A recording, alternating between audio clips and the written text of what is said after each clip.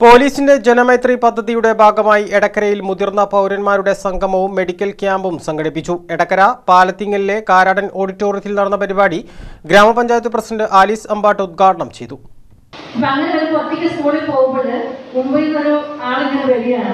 വലിയ തേക്കുമരമാണ്. തേക്കുമരത്തിൽ ചുവട്ടിൽ മറഞ്ഞു നിന്ന് അദ്ദേഹം പോകുമ്പോൾ ശ്വാസം വിടാതെ നിന്ന് കഴിഞ്ഞു.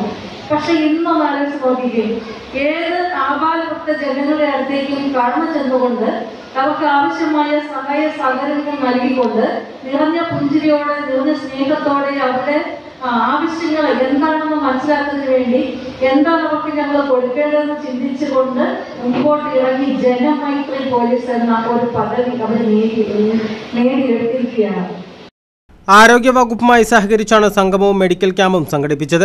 ക്യാമ്പിൽ മുതിർന്ന പൗരന്മാരുടെ വിവരശേഖരണം നടത്തി. അടുത്തു തന്നെ ഇവർക്കുള്ള തിരിച്ചറിയൽ കാർഡുകൾ വിതരണം ചെയ്യാനാണ് ലക്ഷ്യമിടുന്നത്. ചടങ്ങിൽ എടക്കര പോലീസ് ഇൻസ്പെക്ടർ മനോജ് പറയട്ട അധ്യക്ഷത വഹിച്ചു.